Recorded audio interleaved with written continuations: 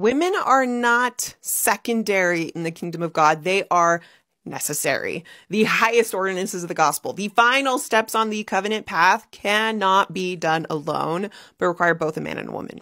No man can be sealed in God's kingdom without a woman, and no woman can be sealed in God's kingdom without a man.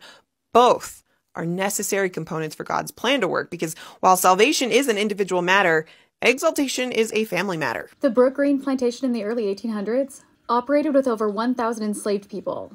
And without these 1,000 enslaved people, the plantation owner, Joshua John Ward, would not be able to produce rice and would not become one of the wealthiest men in the world at the time. Buckingham Palace today has a staff of over 1,000 employees. And without their staff, who are not paid as well as they ought to be, Buckingham Palace would not be able to function, and the royal family would not be able to live as they do.